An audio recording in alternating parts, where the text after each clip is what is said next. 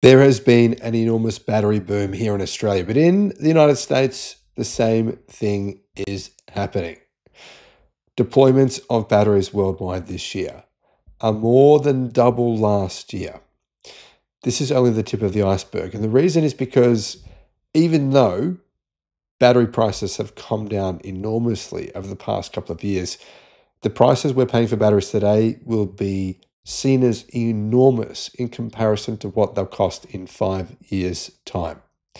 All that said, though, US, in terms of battery deployment, it's had its best quarter in history over the past 3 months. Hello, my friends. Welcome to the channel. I'm Sam Evans. You're watching the Electric Viking. YouTube's new algorithm means that you're often not getting all of our videos in your feed. There's 7,500. I'm pretty sure you're probably not seeing a lot of them. In the description, there is a link to our newsletter. Click on that and you can get an update every day of all the latest news in the electric car industry. The US battery storage market had its biggest market ever. In Q2 2025, a record 5.6 gigawatts of new capacity came online, according to the latest US Energy Storage Monitor report from the American Clean Power Association and from Wood Mackenzie. Most of that Q2 growth came from utility scale projects, mega batteries, huge mega packs, which added 4.9 gigawatts, enough to power 3.7 million homes during peak demand. During normal demand, it would be probably double that number.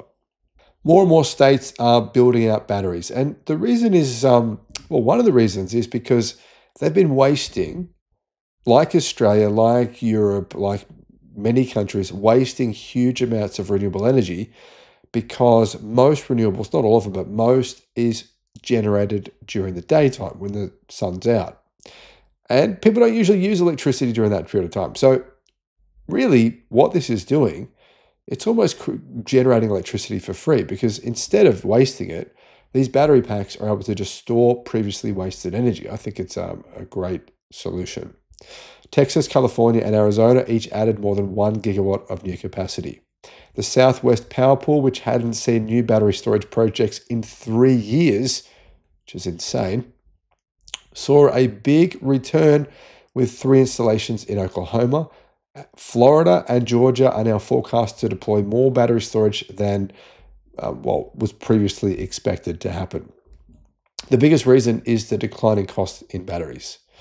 Because as batteries get cheaper, they become more logical to actually install. But it's not actually just a declining cost. It's also the movement away from NMC batteries or NCM batteries, nickel, cobalt, manganese batteries, right? In the past, those were used for energy storage. They're more expensive than lithium iron phosphate, don't last as long. And remember, sodium ion batteries actually last quite a bit longer than lithium iron phosphate batteries. Plus, they're going to be much cheaper, and the US has begun installing sodium-ion grid batteries as well. Energy storage is being quickly deployed to strengthen our grid as demand for power surges and is helping to drive down energy prices for American families and businesses. Despite regulatory uncertainty, the industry is on track to produce enough grid batteries in US factories to meet 100% of domestic demand, said Noah Roberts, the ACP president of energy storage. Now, imagine if Donald Trump wasn't in power, forcing some of these states to keep their coal power plants running. Electricity prices in the US have nearly doubled over the past 12 months. And that is not because of renewable energy, as unfortunately, many people have been conned or tricked into believing. It's actually because of these old coal power plants costing enormous sums of money to keep them going, keep them working. They're costing millions of dollars per day. Home batteries are booming as well. The residential battery storage market surged, adding 608 megawatts per electric, and that was in Q2 alone, which was growth of 132% versus Q2 of last year. California, Arizona, and Illinois led growth as, many people are buying their own batteries, their own home batteries. The community, commercial, and industrial segment grew much more slowly, shockingly. Only 38 megawatts was installed. That's growth of 11% year over year. And California and New York made up more than 70% of that capacity. So outside of California and New York, There is very little going on in the community, commercial, and industrial segment. The grid-scale batteries and home batteries are completely dominating the market. The ACP WoodMac report forecasts 88 gigawatts of US storage by 2029, with residential and utility-scale projects leading. So here's the thing, though. The Trump administration is anti-renewables, and this will slow down growth of batteries. Pricing and FEOC, foreign entity of concern uncertainty, in other words, trying to block batteries from China, and slow community storage development are expected to limit CCI growth below 1 gigawatt by 2029, said Alison Feeney from Wood Mackenzie.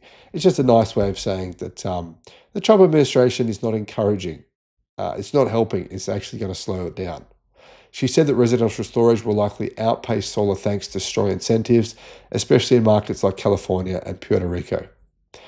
Alison Weiss, Wood Mackenzie's global head of storage, said Trump's big bill preserved the investment tax credit for batteries, but strict sourcing rules after 2025 will reduce the 5-year outlook by 16.5 gigawatts. So it is true.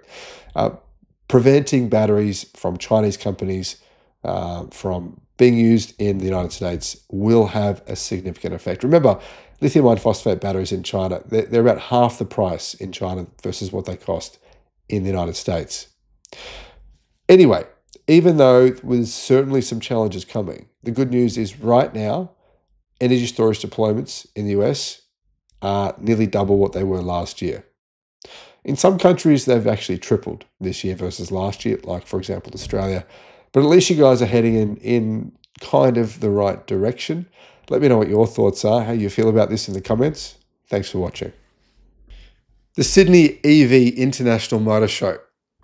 If you want to get a 50% discount on your tickets, all you got to do, click the link in the description and use the promotion code that's in the description. Just copy and paste that. Now, I should mention there's only 200 tickets available per day. So if you go to use the promo code and you can't get a ticket, wait till the next day. Don't wait until the day before the show to get your tickets, because otherwise you'll probably miss out on getting the 50% discount.